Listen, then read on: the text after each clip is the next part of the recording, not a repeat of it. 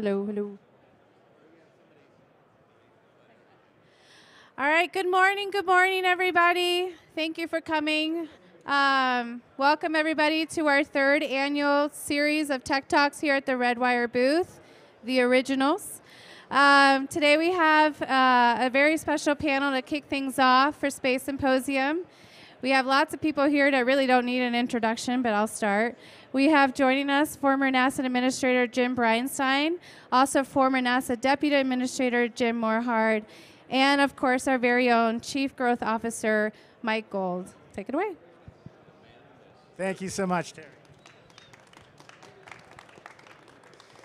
It is wonderful to have my two favorite Jims here. This is a family reunion, like Beatles reunion show. You can't get better than this. So take this, Beatles. We got the two Jims back in town. So happy to have both of you here. You know, the accomplishments of the past administration was nothing short of stunning. And I can't thank both of you enough for everything you did for NASA, for America, for the country. And you both look happier and smiling more now that you're out of the agency, though. So, not at all. And back together. That's right. Good to be back together. So, you know, this is going to be a difficult panel because I'll say, Jim, kick it off to you. But Jim B. Yeah, so I'm happy to kind of get the conversation started. The United States of America is really at a crossroads. We need to make sure that we have habitation in low Earth orbit. And I know there are a lot of private companies, commercial companies with private capital that are helping the United States achieve that objective. Here's what we know. We know that the International Space Station is not going to last forever. We know that we have to have no gap in low Earth orbit given the importance of all of the activities that we have been fostering over decades on the International Space Station. So we need to continue to see private capital flowing into commercial space stations. At the same time, we need to see much more support from the US government for these public-private partnerships that are ultimately going to enable us to not have a gap in low Earth orbit. And in fact, when we consider our biggest competitor on the world stage, China, they've got a brand new space station. So as we think about what comes next, we need private companies like Redwire and so many others. We can go through the list, but at the end of the day, the United States is at a crossroads. We need to make sure that we are moving forward with commercial habitation in low Earth orbit. So, Jim, you did so much for commercial during your tenure as NASA administrator, the suborbital commercial crew program. The first purchase of lunar regolith by NASA for $15,000, I think that was. That program, by the way, is about to come to fruition with the landing of iSpace on the moon. I didn't think we ever saw that program would actually become a reality, certainly not as quickly as it is in a couple of weeks. Yeah, so the idea was at the conclusion of the Google Lunar X Prize, which nobody won, how do we keep those players that came into the game with all of the private capital that they had, how do we make sure that if China's going to be on the moon tomorrow, how do we make sure that we're on the moon as soon as possible? And of course, we decided to do public-private partnerships with commercial lunar payload services, and now we're seeing the results of that. And yes, it's Intuitive Machines, it's Firefly, it's iSpace, it's others, but the idea is, you know, the United States of America needs to take advantage of the best everything that we have, the best of everything we have, and that includes the robust, innovative commercial marketplace. And iSpace using those terrific Redwire sun sensors. Yeah. So, Jim, you know, we talk about commercial, we talk about this really second golden age of space that we're experiencing relative to the growth of Artemis and the program that's occurring in the government as well as commercial. But let's talk about workforce for a moment, because there's such a limited workforce in America. You mentioned China, Jim. The numbers in terms of Chinese engineers, scientists, is startling. And the lack of STEM professionals is literally a national security issue for us. We talk about diversity and inclusion, not just the right thing to do, but the only way that America will succeed, that is mission critical. If we don't engage all of us, we will lose to the Chinese. I know this is an issue you care deeply about, and if you could share a few words about workforce. The reality is that we knew when all three of us were at NASA that we didn't have the debt, the deficit, now inflation. The money was evaporating, and we knew that we had to go to commercial services. and it was how do you make that bend in the road? We're in the great transition right now to go to habitats, to go to independent space stations. Again, as Jim said, the Chinese, they're happy to collect our partners and have them come to their space station. But in the meantime, we've still got to incentivize our youth and inspire all our countries, all our partners for STEM engagement. So we have those folks. We're training the Chinese right now. We should be training our partners and Americans to be in those fields of engineering and science and all the rest. And yeah, that's exactly right. And we have to think about what inspires the next generation. What is that moment in time when a young person decides they're going to go into the STEM fields? And I think the commercial space industry, as much as anything, is probably the leading, tool of inspiration. We think about, when we were young, we remember images of, Challenger and Columbia and those kind of things. But now there's this new generation of young folks, and they're seeing images of SpaceX and commercial astronauts from commercial companies going not just into suborbital space, but into orbit and to the International Space Station, and eventually to commercial space stations. I was at a dinner last night, and somebody mentioned, they were like, well, is it too late for me to be an astronaut? And I'm like, it is not too late at this point in time for anybody to be an astronaut, given all of the activities that are happening today. And that is, I think, very important for the next generation to remember. The opportunities are going to be boundless.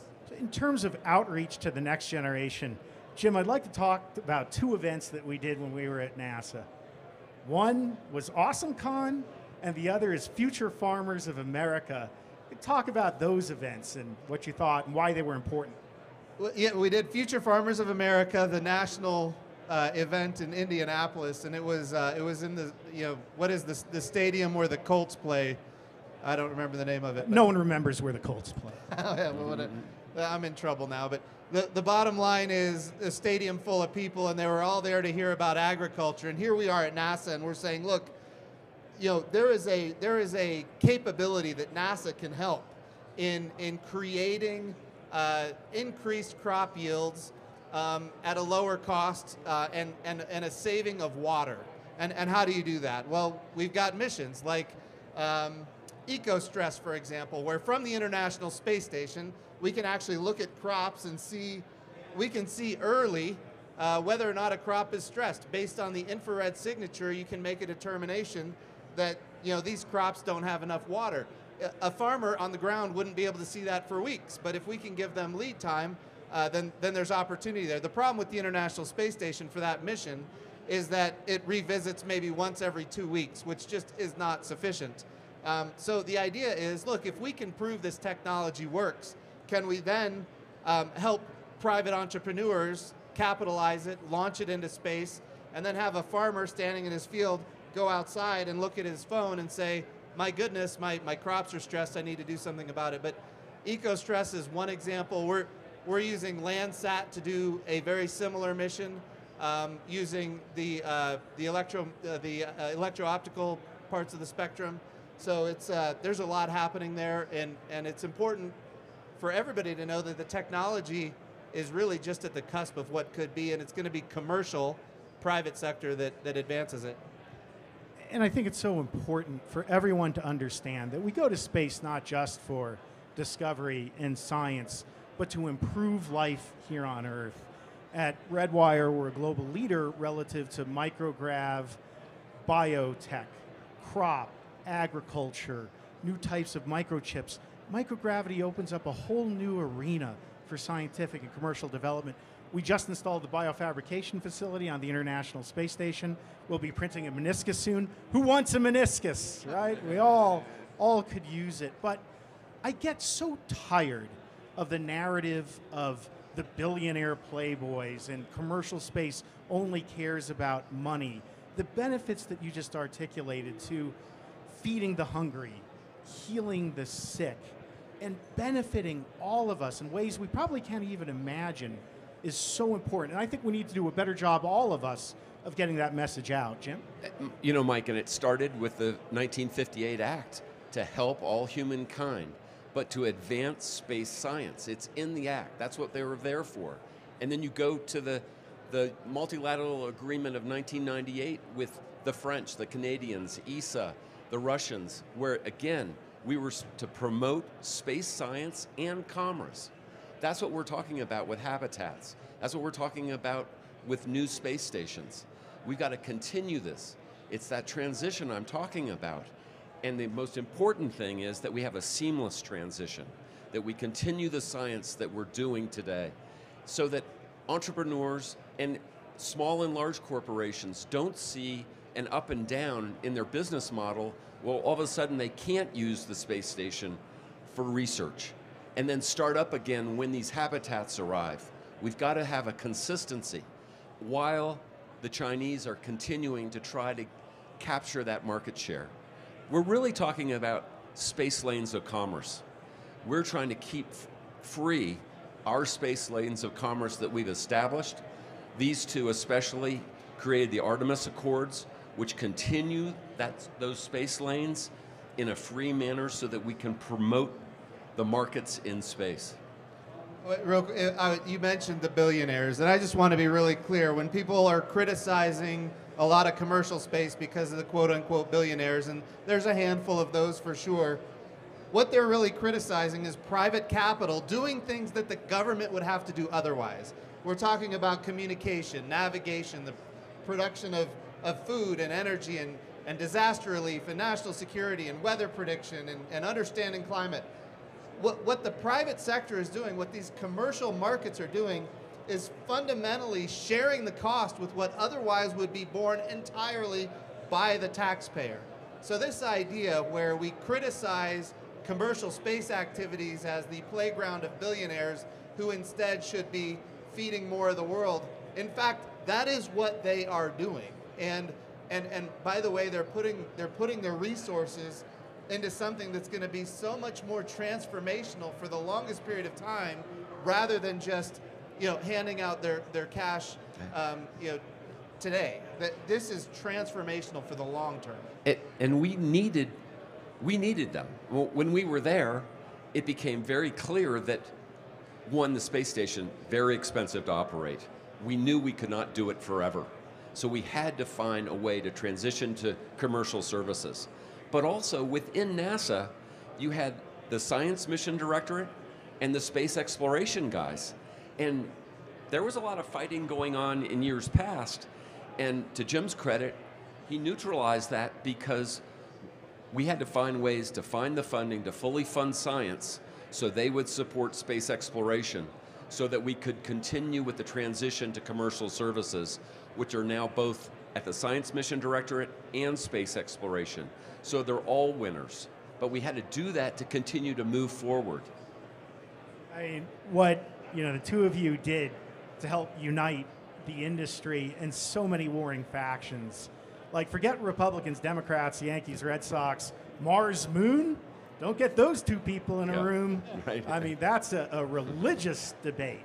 And again, as you mentioned, what was done, Mars, Moon, science and human spaceflight, Democrats and Republicans, it's that unity that has allowed the continuity of the Artemis program to move forward. And to the point of the benefits of space, I'll never forget, when I was at the agency, I was asked by a BBC reporter, how can you justify the billions spent on space when we're facing existential threats such as climate change? And I had to remind the reporter, we wouldn't even know about climate change if it wasn't for the NASA Earth observation satellites, if it wasn't for our space-based capabilities. And we have put forward reusability in systems, beautiful roll-out solar arrays to help create clean energy. NASA isn't just at the forefront, but it's absolutely vital to engaging and solving these problems. And again, I take ownership of that. I think we've done a poor job of explaining that to industry in the world. Yeah, and a lot of the innovation is going to happen in commercial startups, quite frankly, where the most agility happens to be, and in fact, the most, quite frankly, risk-taking is. And so we need to take advantage of that as a country. It's also important to note, as you mentioned, when we talk about eliminating the divisions. I mean, that was first. It's not Moon or Mars, it's Moon and Mars. It's not human exploration or robotic exploration, it's both. And you know, it's not Earth science or space exploration, it's both. But then also bringing in the international partnerships and the commercial partnerships. I think it's important to remember that industry to industry international is now going to be the norm for all companies. NASA will continue to be a tool of diplomacy. NASA will not control it the way it used to control it, because industry internationally is going to start working together because they're serving markets that are not necessarily NASA. And that ultimately is what's great for the American taxpayer. You bring in private capital, you have industry to industry, international collaboration, and then you go get customers that are not the US government, and all of a sudden you're getting a lot more capability for a lot less cost to the American taxpayer. All of that works together, and you also get amazing innovation. Like you mentioned, reusability, for example. The innovation happens when we allow entrepreneurs to do what they do best, and that's the greatness of America. I've heard you say many times, Mike, we are not going to out-centrally plan the Chinese. What we will do is out-innovate and out-entrepreneur them. And I've stolen that line, just so you know, many times. Don't worry, I stole it from Doug Lavero. Okay. So speaking of China, you know, we've talked a lot, and at NASA we were, of course, civil space, but we executed an MOU with Space Force. And Jim, you know, your time in the Senate, and you had a lot of exposure to national security issues. Talk to me a little bit about the threat that we're looking at with China, and particularly the dangers of falling behind in space-based robotics, in space situational awareness, and the role of the private sector in combating that and ensuring that we not only go to space, but we take our values with us of liberty, freedom, quality. You know, Mike, the reality is that the Chinese look at their way of living as, they look at it as a civilization. And in reality, we created our own civilization of freedom. And they're two very different civilizations. And they want to take their imprimatur and put it on the rest of the world. We want to continue to have free markets and freedom that come with it. And so that's what we've been trying to address this whole time. We never talked about it a lot at NASA because that wasn't, our purpose was to giddy up, to get going, to go to this so that, you know, the old line is, whoever leads in space leads the world. And right now we're in that competition. I'm not going to say it's a space race, but there is a competition that is going to determine who leads this world. I would also say, when you think about the moon and you think about, for example, the law and precedents regarding oceans, you know, in the United States, we recognize that nobody owns the ocean. You don't own it. But if you extract tuna from the ocean, you can own the tuna from the ocean. If you extract energy from the ocean, you can. If you apply your sweat and your equity, your resources to acquiring that, you can own it. And that becomes a property right, which enables so much more activity than if you didn't have that property right. And when we think about the moon, that's the future. And that's why we're doing the CLIPS program, and we're saying, look, we want you to grab a piece of regolith and we will pay you for it. Even though we're not going to pay you a lot, we want to pay you for it for a reason. We want to establish the precedent that if you apply your sweat and your equity and your tears to accomplishing an objective, which is extracting a resource from the moon, you have the right to that resource. That is law and precedent that has existed for a long time here on Earth. It's law and precedent that needs to exist on the moon, and that means that we need to go and we need to establish that as a value system. Again, if you want to see people going to the moon, then maybe they're going to extract, maybe they're going to use the water ice to live and work for long periods of time. Maybe they're going to try to find large deposits of platinum group metals. Either way, you have to be able to say that you have that resource and that it's yours and you can utilize it. And without that very basic principle, we will not see the development of the moon. I think it was wonderful to see that Saudi Arabia actually pulled out of the Moon Treaty recently, and I think we've seen the accords and conversations move in that direction. I remember you always talking about, we used to think the moon was bone dry, so now I'm stealing your lines. And now there's so much water ice, it could fuel an entire new revolution and settlement development. Now we're only discovering more water nodules. It's amazing. But sticking with the threats from space, Jim, you were always such a supporter of planetary defense. And now with the DART mission, utilizing the lovely rollout solar arrays by Redwire, had the dinosaurs had those arrays, they'd probably still be here to talk today.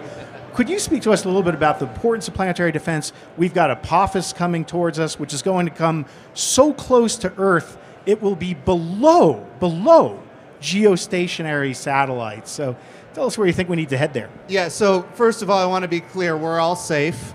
Is that all right?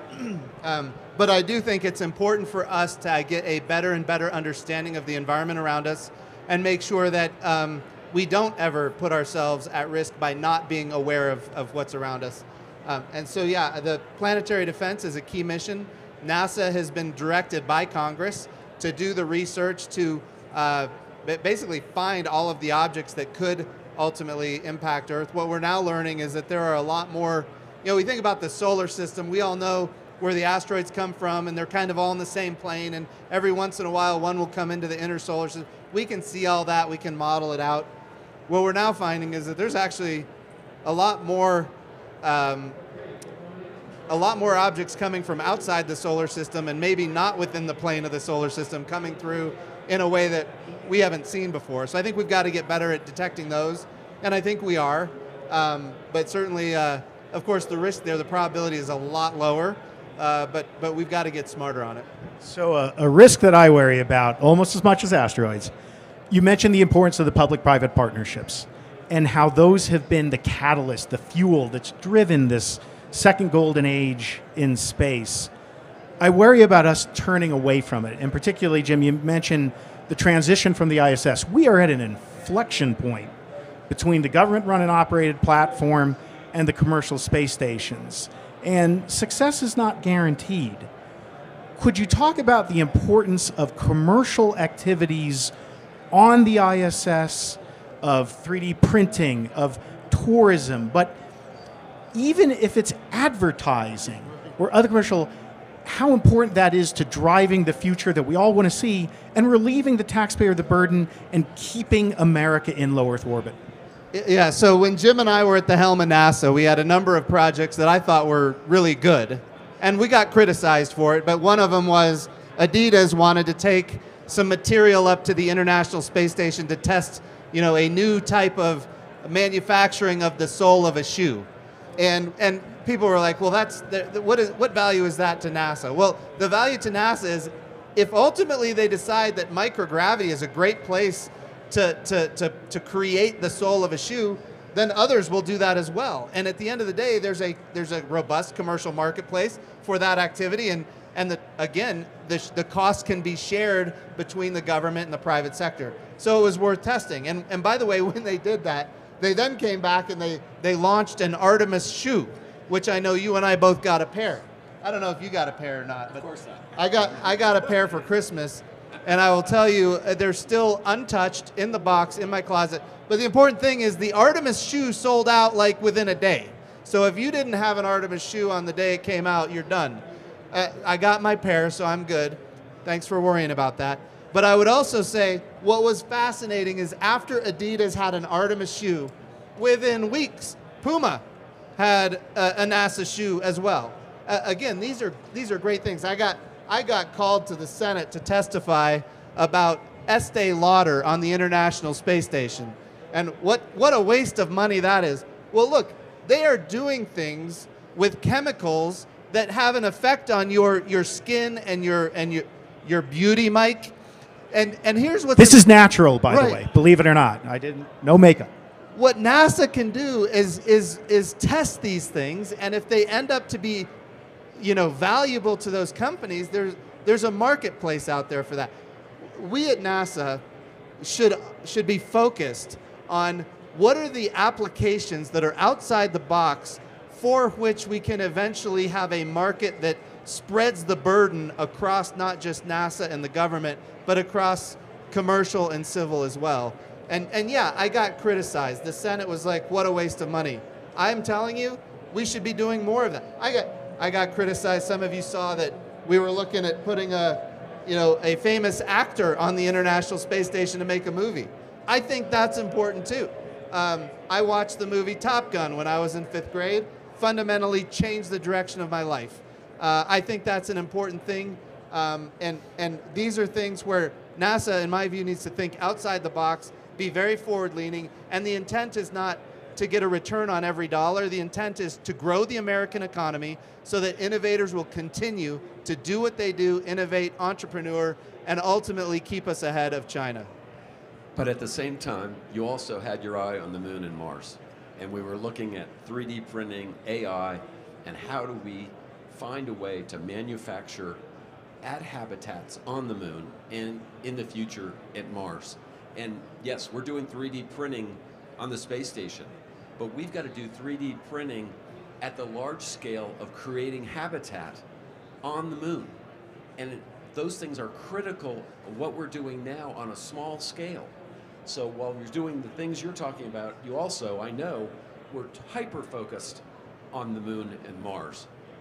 Not only moon and Mars. Remember, I unilaterally declared that Pluto is a planet again. And I want to be really clear. Who's up for Pluto? Who's on Pluto's side for Pluto turning a is, planet? in fact, a planet, and I will continue on. We now know that Pluto has 5 moons, a multi-layer atmosphere. The largest glacier in the solar system is on Pluto. We believe it has an ocean inside because of the way it's wobbling. We know that Pluto has organic compounds, which are necessary for life that don't exist on the moon, but they're on Pluto. So here's what Pluto, for anybody here who questions, and the young people especially who are being taught falsehoods, Pluto is in fact a planet. Fake news on Pluto. I can't help but you mentioned Top Gun, by the way. So we took Jim to see the Rise of Skywalker, the last Star Wars film. They played the preview for Top Gun Maverick. He tried to walk out of the theater after that. That's all he was there for, was to see Top Gun 2. So we could go on talking forever. It's just a joy to spend time again with the two of you. Let's turn to the audience. So who has questions for the Jims? Rodney. Yeah, come on up. So until 2 weeks ago, I was the imagery lead for Artemis, and you would often say the camera is the mission, which was music to my ears because I spent much of my time at the agency trying to retrofit imagery and cameras into spacecraft that didn't think about doing that. What inspired you to say such a thing? And thank you, because I used that as a bludgeon to make sure we had imagery requirements for Artemis. So thank you.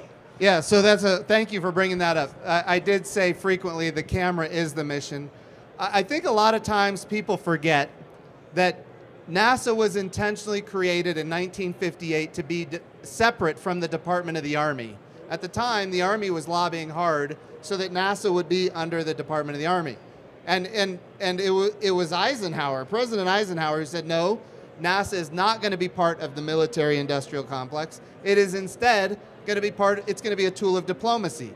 And we want to see NASA partnering with countries around the world and inspiring young folks. It was an entirely separate mission from the Department of Defense, which was the vision of President Eisenhower. Now, if we're going to do those things, if it is going to be a tool of inspiration, a tool of demonstrating that our technological prowess is superior than, of course, at the time it was the Soviet Union, but also that our system of, our economic system is superior, our political system is superior. If we were going to do that, we had to have images. People needed to see what we could accomplish. And so, yes, when I heard people at NASA say, there's no technical requirement for this, that, or the other, the camera, I'm telling you, that is the mission. Our mission is inspiration. It is making sure people are aware of the technological prowess of our nation, and so the camera is critical. But I'd also add, while we were doing everything we've talked about, we also had to sell NASA. We had to sell NASA to the hill. We had to get the funding. We had to increase the funding exponentially. So we were on a sales mission while we were doing everything else to get the excitement going, to have people excited. Jim, every day, Twitter. I'm an old appropriator. I don't talk to the press. He forced me. I had a Twitter person who basically I Twittered every day. It took me a year to get used to it. He calls it Twittered, just to be clear. I, on the other hand, was limited to 1 tweet a day that I would force with Jim, with our friend Matt Ryden. And we're so thrilled, here at Redwire to have done the cameras for the Artemis 1 mission, seeing just the manifestation of the dream that we all had of Artemis, and to be a part of that, just incredible. And without those images, without the video from the DART mission, it just wouldn't be able to engage the public. You wouldn't get the funding. Again, just can't echo enough the camera being the mission. But from those pictures, while Artemis is amazing, the commercial drive is amazing, one of the greatest accomplishments we had was bringing back the worm. Could you talk about that, Jim? Yeah, so I think this was shortly after we did the high altitude abort tests with SpaceX and a Crew Dragon, where they exercised the launch abort after it passed something like 50,000 feet or something. And I went back afterwards to the White House to have a meeting with the Vice President Pence at the time, and he was like, that was awesome, great work, it was fantastic. But he was like, we don't see, he goes, we put $4 billion into this. There's no NASA on that anywhere. I said, well, got it, understand, we'll go make sure, we'll put some NASA on there. So I thought one of the things we could do that would jazz it up as much as possible is not just put the meatball on, but also bring back from my childhood. Everybody at NASA is divided. You're either for the meatball or you're for the worm. And of course, I was a worm generation kid. And so I said, let's bring back it was retired in 1993. We brought it back. And now, guess what? We're bringing NASA together. We got the worm and the meatball on the same vehicle. And I think unity. Bringing everyone together. Unity, but also you look at each administration. One of the things I saw with the NASA employees, how many times you'd have a major program that got canceled. And part of Jim's goal was, how are we going to get Artemis so it goes into perpetuity at least, so that we continue the programs that have been established. That's what's so important at NASA, is that continuity. When we're talking about the space station, it's the same thing. Continuity is key in every single area we were involved with. And it's something that we were sorely lacking. That during my lifetime, your lifetime, I think maybe Jim, your lifetime, NASA had been unable to sustain a beyond low Earth orbit human spaceflight program. When it came to beyond LEO human spaceflight, failure wasn't just an option, it was a certainty. And Artemis is the first time that we were able to leap that chasm and go from one administration to the other. And I remember, Jim, when both of you were recruiting me to the agency, you talked about bipartisanship and international. And maybe the two of you want to talk a little bit about how we managed to create a program that could be sustained by multiple generations of administrations in the future. Yeah, so the first thing you mentioned earlier, you had to eliminate divisions. Wherever there are divisions, we need to bring unity, whether it was Moon or Mars, human exploration, robotic exploration. And by the way, there's a lot of things like that at NASA. We needed to remove that as much as possible. And then we needed to make sure that we had the bipartisan support to actually accomplish the objective. Now, the bipartisan support was necessary not just because we wanted to get a budget from the US, but every international meeting that I had, people would say, why are we doing this again? We've done this before. It always gets canceled. And they would give me example after example. So the goal had to be, if we're going to do things that are multi-decadal in nature, multi-generational in nature, we have to have apolitical bipartisan support. We started doing town halls with members of Congress on both sides of the aisle, senators on both sides of the aisle, across the country to build that support for Artemis. And then, of course, once we had public bipartisan support, then we go to our international partners, say this time it's different, which of course people say that. In fact, it was different. Our highest priority was, when we go from one administration to the next, which we all knew it's going to happen eventually, we got to make sure that ultimately it's sustainable, and I think we were able to accomplish that. Hey, Mikey, I think we're getting the hook. I got to make one last comment, though, on the European and the partners on international. I remember at my first meeting with ESA in Paris, within 2 weeks of taking the job, and Jim Morhard, I remember you saying, Mike's been here for 2 weeks, he's in Paris. Like, I've been in, like, Cleveland, like, last week. What's happening here? And ESA absolutely asked, why should we believe anything you say? They learned the phrase Lucy in the football. And the way that we proved it was the bypass. I said, don't listen to me. You're absolutely right. Don't listen to anything I say. Listen to Senator Cantwell. Listen to what the Democrats are saying. And Jim, I remember, and I'm going to get this wrong a little bit, but there was a statement or a tweet from Nancy Pelosi after an Equality Day saying, go get that first one on the moon with Artemis, that then Mike Pence supported. You united Nancy Pelosi and Mike Pence. Let's have a round of applause for that kind of unity. That's a Nobel Peace Prize worthy effort. So Speaker Pelosi and I landed on the moon together 3 times in the vertical motion simulator at Ames Research Center. It was awesome. She wouldn't take the controls, but she went with me. We landed on the moon. We left the simulator. We did a press conference. I asked her to tweet about it. She did. Then I called the vice president, asked him to retweet her tweet. He did.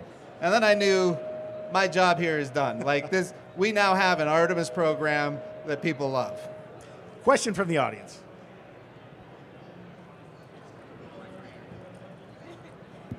That's all right. I got it. So I'm a teacher. My name's Casey Hines. I'm a middle school science teacher, and I'm director of education for Limitless Space Institute. And I appreciate that you talk so much about STEM education. But our country's facing an education crisis. We have teachers leaving in droves. But there is a small percentage that are here, the teacher liaisons, that we love STEM. We see the industry, and we know all the potential and awesomeness that is here. So how can we get industry to get more involved with teacher professional development, because they're the front lines inspiring the future workforce?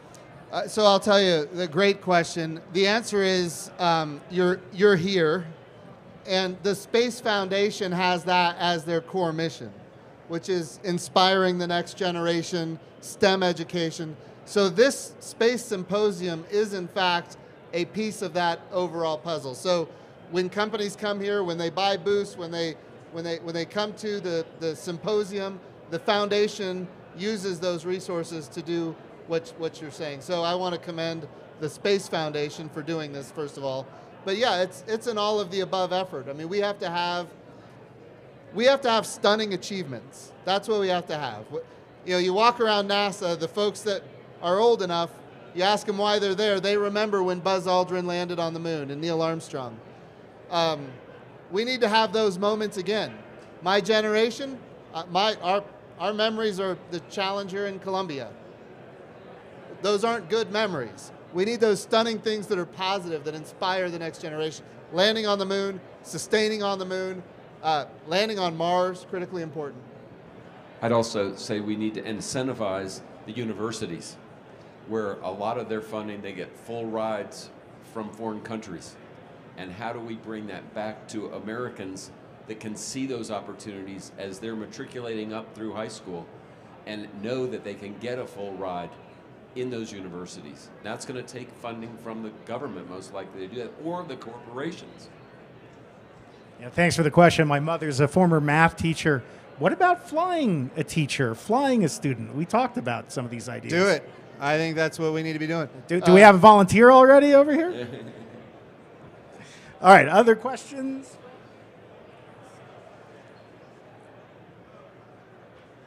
Here, because if not, again, I can't. It's such a wonderful opportunity.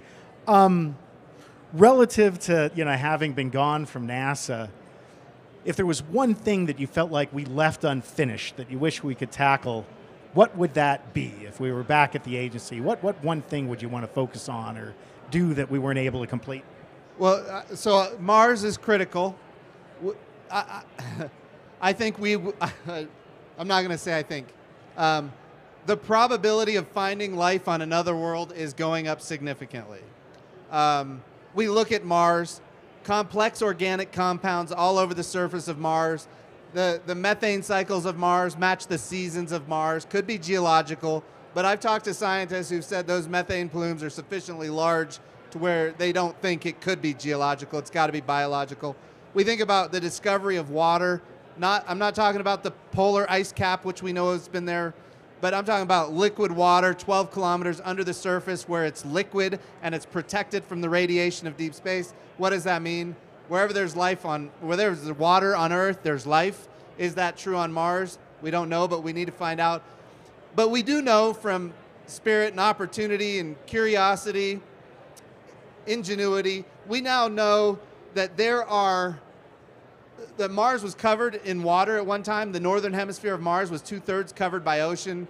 We know that it had a strong magnetosphere that protected it from the radiation of deep space because it had a molten core. We know that it had a thick atmosphere. We know that Mars in its past was habitable. The question is, was it inhabited, and is it possible that even some of that habitation might be there today? That's what we don't know. But here's what we do know. We have to go find out, because when that discovery is made, it will add chapters to history books and science books. And we want that discovery to be made by the United States and a coalition of our partners, international coalition. So again, making sure our values are going forward. So I think that's important. But here's the thing. You asked me, what's one thing? If we're going to go to Mars regularly, we have got to go faster. We can't spend 9 months on a trip to Mars, which means we need nuclear propulsion. We need nuclear electric, we need nuclear thermal, but ultimately, if I had to do it again, I would have made more of an effort to get more nuclear propulsion as a mission of NASA. And by the way, not be afraid to partner with the DoD, which also has a need for nuclear propulsion in space as well. So I think that's one area where I would focus differently if I had to do it again. I look at it a little differently. I was the deputy, so more like Barney Fife. And I looked at it, I saw Jim. More like Mr. Spock. You were the first officer. Jim had the vision. How do you have continuity of a vision that's a living vision that's continuing to change with the times, with the culture, with the technology? We weren't able, you created the vision, but to institutionalize a vision is very difficult. If that could have happened, then we have the momentum going even farther than it's going today. That would be one. The second one, I looked at the headquarters in downtown DC, in the swamp, which Mr. Bridenstine accused me of being a part of many days. And I looked at it and said, we need a headquarters that's a smaller footprint so that the centers are really where the work gets done, but also connect the headquarters with a museum for STEM education.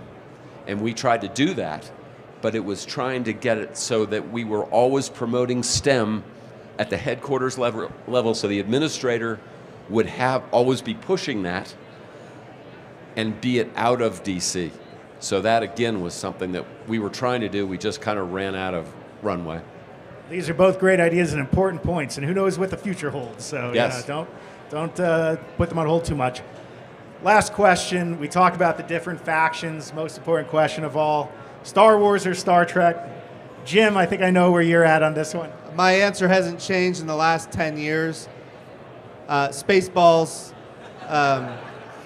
Favorite character is Barf the Mog. He's half man, half dog. He's his own best friend, which I felt like I was when I was the head of NASA. Be careful or pizza will order out for you. Mike, we know where your inclinations are, so I'm going to have to pick it up with Star Wars, because I always felt like I was at the bar scene whenever I was in Washington. The true creature cantina. Well, folks, let's have a round of applause, not just for them coming, but for all these two individuals have done for NASA, for America, and the world. Round of applause for Jim Bridenstine and Jim Morhard.